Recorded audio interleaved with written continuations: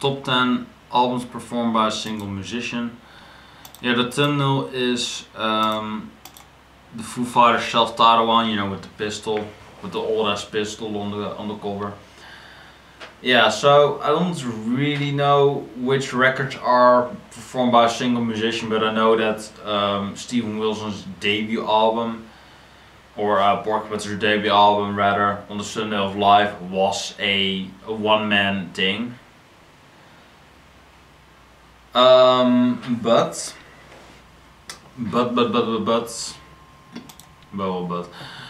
yeah, there we go.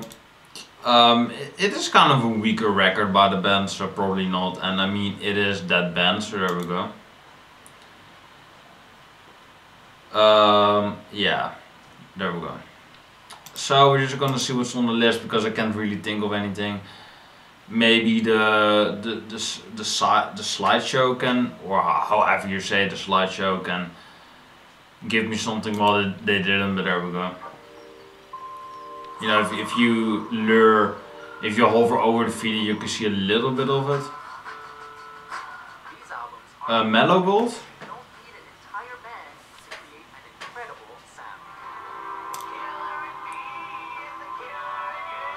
How's this record called? Melancholy?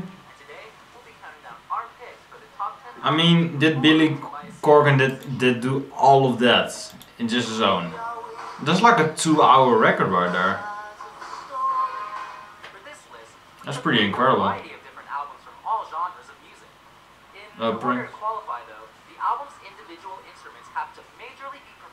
Oh yes, 9 Inch Nails. I got your soul. I'd rather die than give you control.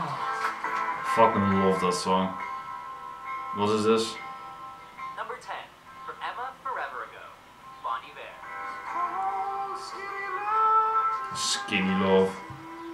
This fucking song again. With his debut album, American artist Bonnie Bear couldn't have come out of the gates any better.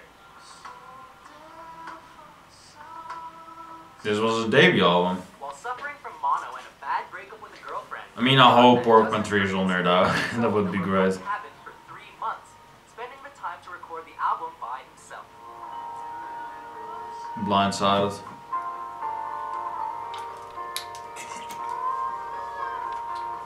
The album, which was self-released in 2007, quickly received critical acclaim and has been considered one of the greatest breakup albums of all time. Sometimes solution works best for some artists. That's kind of specific, but there we go. You gotta have a best in something, I guess.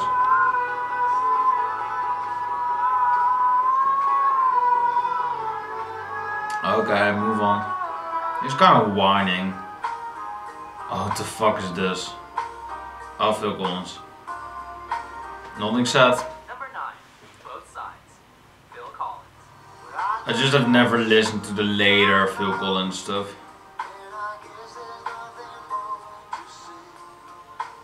Pick a side. How about Both Sides?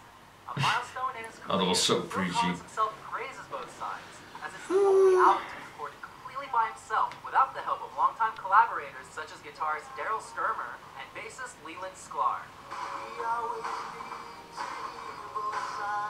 Okay. That's pretty impressive. The album was received poorly due to strong lack of upbeat songs, but has since become a welcome addition into the artist's catalog.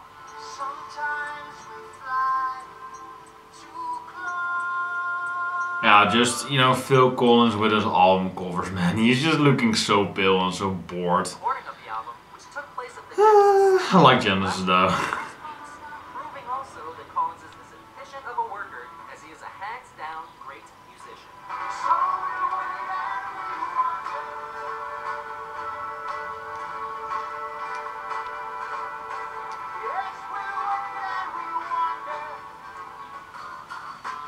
Mellow Gold.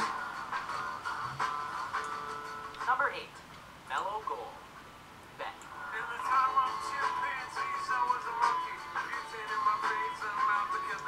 Beck is no loser. His major label debut, Mellow Gold, was recorded primarily by himself, performing guitar, vocals, bass, harmonica, percussion, as well as others. Fuck with my head, mountain. What the fuck was the title? Fucking with my head, Mountain Dew rock. Oh, get a gross ass fruit out of my face. What the fuck? They just took a bite off of it and then showed it to the camera. What the fuck is wrong with you, Beck? Pay no mind, snoozer. Beck is so fucking weird, man. He is like that psychedelic drug junkie that accidentally makes classic records. He's like that.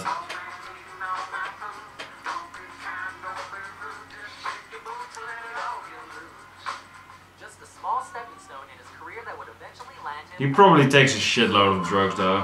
Probably. I mean, just look at his videos, man. Just listen to his music. Oh no, Siamese Dream. Or yeah, there we go.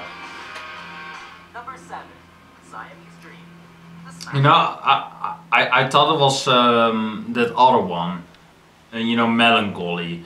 That would be fucking insane though. The record is like 2 hours long. To do that yourself, that's pretty impressive. It's the greatest day you've ever known. Second album from American rock. Just kidding, Billy. I love you. I love you. Collection of frontman Billy Corgan's style of dream pop and shoegaze music. If you are totally unaware of what these two terms mean, just give this album Great alt rock band. Figure it out in no time.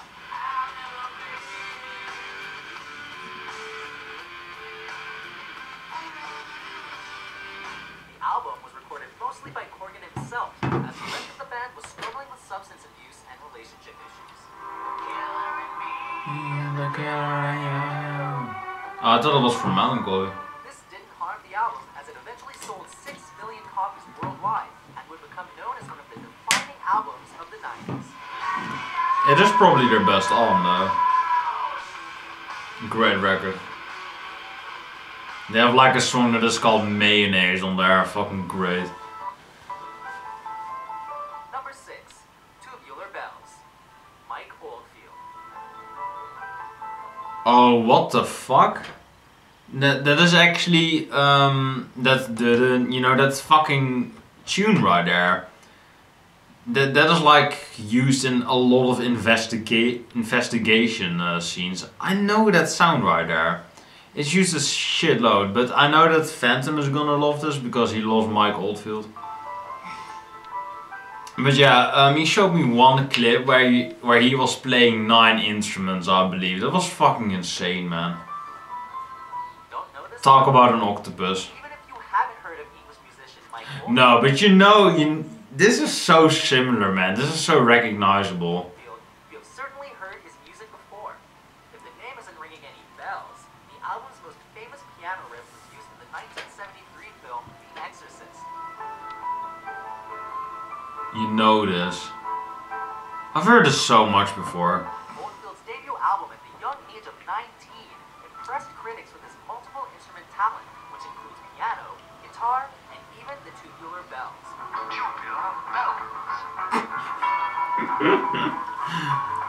Mike Oldfield is a legend, man. The album is actually the first released by now record mogul Virgin Records. I mean, I should get into Mike Oldfield. It's fucking insane. Just what the fuck, man. Oh, 1999, my Prince. There we go. Number 5, 1999. Prince. Prince is a fucking legend, man.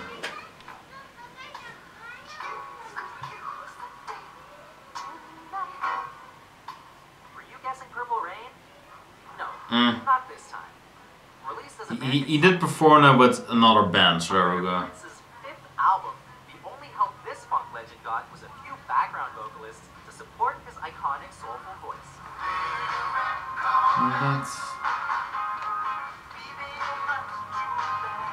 Although this entry could have gone to Prince's debut album For You, 1999 is the Are you fucking kidding me? highlight of the artist's critically acclaimed career.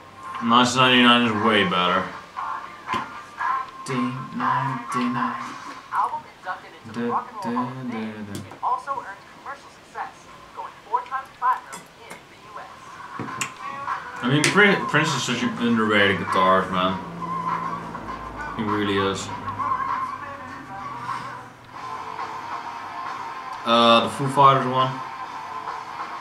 Number 4, Foo Fighters.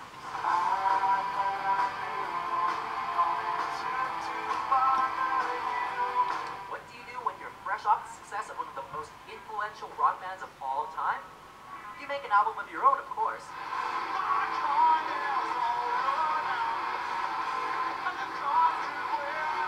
That's what Dave Grohl of the Foo Fighters did to deal with the death of fellow Nirvana bandmate Kurt Cobain. And boy, did it work.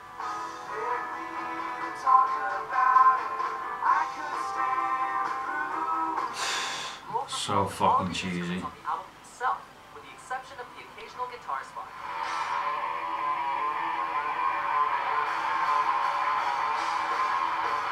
The album went platinum in both the US and Canada, while also being praised by critics for its songwriting, proving that Dave Grohl wasn't done changing the rock genre. It is a great record though, but maybe a bit lower for me. Well, no, this is a good place, I would say, but not any higher though. Had like, or not, Pretty Hate Machine by 9 Inch Nails. Number 3, Pretty Hate Machine, 9 Inch Nails. Great record. You deserve. The debut album of American industrial outfit 9 Inch Nails, Pretty Hate Machine was hailed as a Greatest industrial band ever. time. Easy. An album that would become one of the first independent releases to go platinum.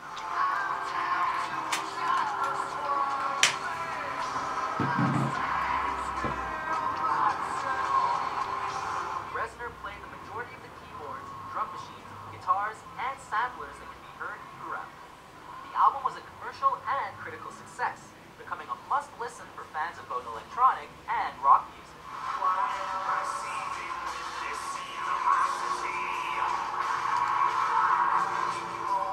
I mean, cannot go wrong with 80s and 90s 9 Inch Nails.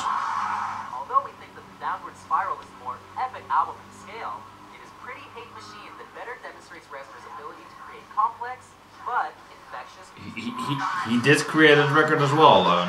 Jesus. What a talent.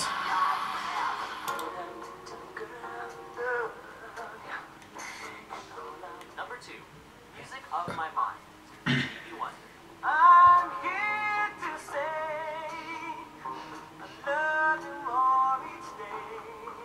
We bet Stevie always has music on his mind. Wonder's 14th studio album is considered by many to be the beginning of his classical period, which marked a change in production and a larger range of material.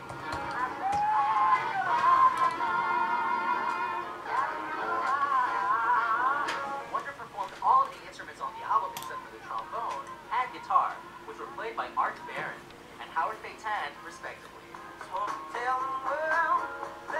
That's pretty impressive, though, especially for a blind guy. Critics praised Stevie for showcasing his skill in blending multiple genres together, as well as his addition of longer track lengths.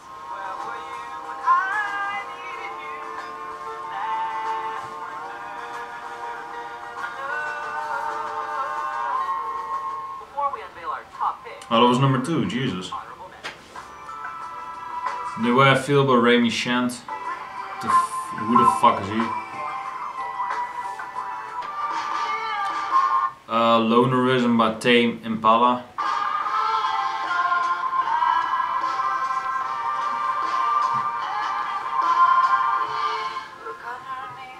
Illinois by Sufjan Stevens.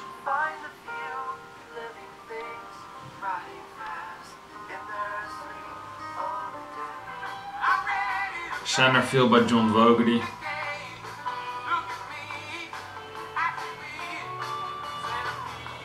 Please put Stephen Wilson on there. Nope, Paul McCartney. Number 1, McCartney. Paul McCartney. Paul's so cute. Anything with this man's name on it equals success. Yep. Due to estranged relationships with other Beatles band members, Paul McCartney wanted to create a darker album that would establish him as a serious solo artist.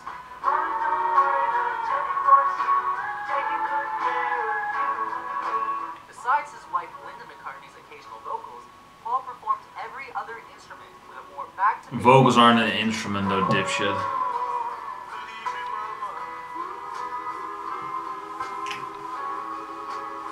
The album was poorly received by critics, being blamed as a reason for the Beatles' breakup, but has since won critics over through the release of a reissue.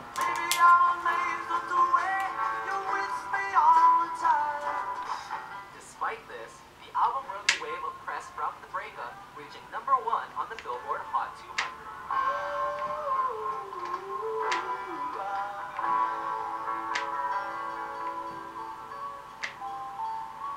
Beam.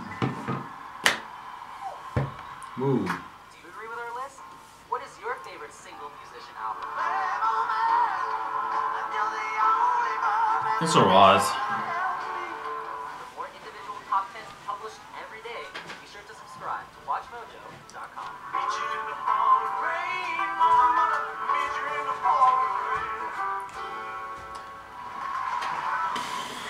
There we go. Yeah, that was the list. I don't have a lot of time to respond, so I'm just gonna end it here. I hope you've enjoyed this video. Like and subscribe to the channel on for more videos like this one. Yeah, let me know what you think about it, and I will see you guys in the next video. God bless, safe, take care, and peace.